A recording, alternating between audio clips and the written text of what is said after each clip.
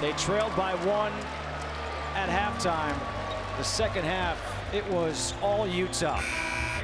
For the Wizards, a disappointing loss, 123-98. I think anytime you're on the road, it's your group, that's it. You know, it's kind of that us against the world mentality. And I'm hoping that we pull together and find a way to attack these road games with the right mindset. We have some tough opponents, there's no doubt, but we've played against high-level opponents and we played well. So there's no excuse for us not to approach it that way. This month has been, a grind. It's life in the NBA. Nobody cares, nobody's feeling sorry for us. So we got to find a way to pull it together and right the ship.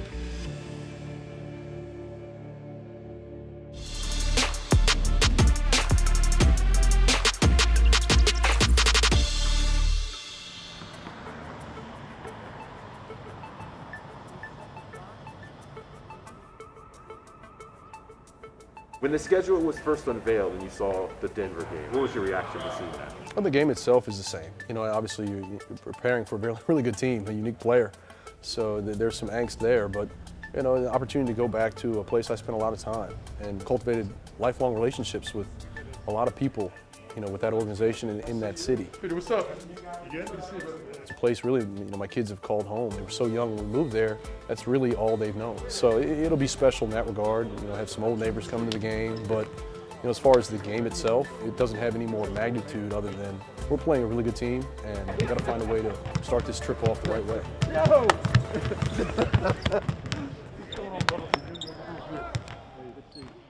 I don't know if that was good-natured. I think he was trying to take me out. No, it's good to see him. We still text back and forth. Good to see him in person. Glad he's doing well. Hopefully he has a terrible night tonight, but it's a lot of people. This was home for 6 years, so it's a homecoming of sorts, but still got a job to do. You kind of had an atypical journey to becoming an NBA coach. You started as an intern with the Wizards. Well, it was a very interesting experience, actually.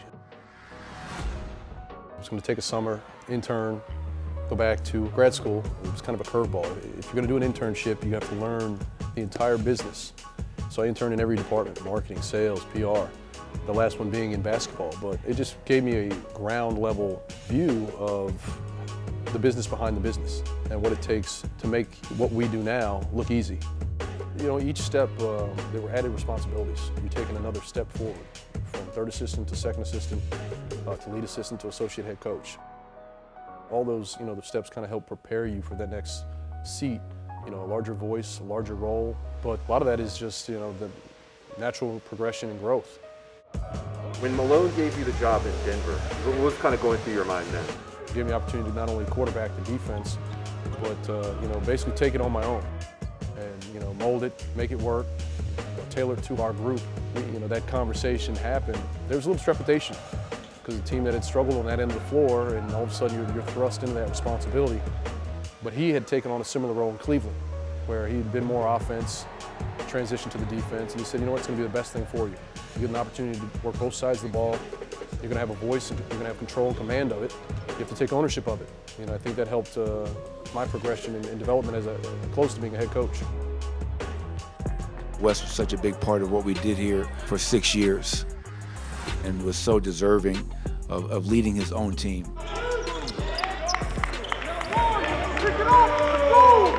Well, it's surreal. It's remarkable when you think about it. It's one of 30 in the world. There's 29 other people right now who could say with conviction they have the same job, same responsibilities I do, the same title. So I don't take that lightly. Let's go! Let's go! It really is an honor that I have the opportunity to do this. I'm entrusted with this position and the responsibilities that come with it. All right, keep fighting. I don't care what the score says. I don't care. Keep playing. All right, find a way. Go get him, Gibb! Go get him, Gibb! Oh, you'll be right in this spot. Plenty of time. Plenty of time. We can't waste time. I think it's important that these guys understand that we got to get connected and pull in the same direction. I think we have an opportunity to do something really special. That will do it. A 6-point loss for the Wizards, 113-107.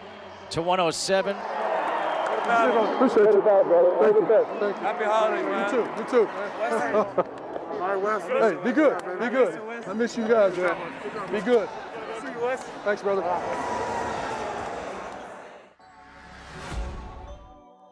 Hey, it's Denny Avdia here. We got this 2K trailer over here to make my face look better on the game. We got tons of cameras inside. It's gonna scan my face and make it look better. Coach, welcome. How are you? Fine, thanks. You know, it's funny, like my whole life, I couldn't wait to see myself in 2K. And there, is that me over there? That looks like you. Yeah, come on. Hopefully it's gonna look good, so I'm excited. Have you seen what you look like in the game right now?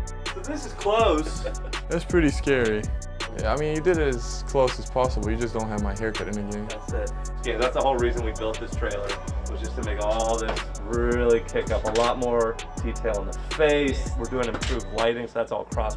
We're really proud of how it's coming together. The Flash caught me on guard. I used to be a 2K model for the rest of my life. And if you were waiting to see what it all looked like. I'm not sure if I want to. Yeah. I'm glad they're keeping my hair the way it is. That's dope, though. Thank you so much. Thanks, guys. Hopefully they're gonna get my face right like it needs to be, and I had a lot of fun today. Shout out to 2K.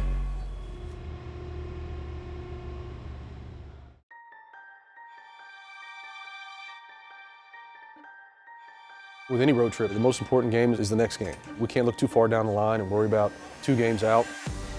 Let's take care of our business, play our brand of basketball, and I think things will work out in our favor. Let's get back to us, man. We got to find it. Ain't nobody going to feel sorry for us. Ain't nobody going to wait on us. We got to do this tonight. Come on, let's do it. Here we go. Win. 1, 2, 3. Tonight from Salt Lake City, the Wizards take on the Jazz for the second time in a week, trying to avenge last Saturday's loss.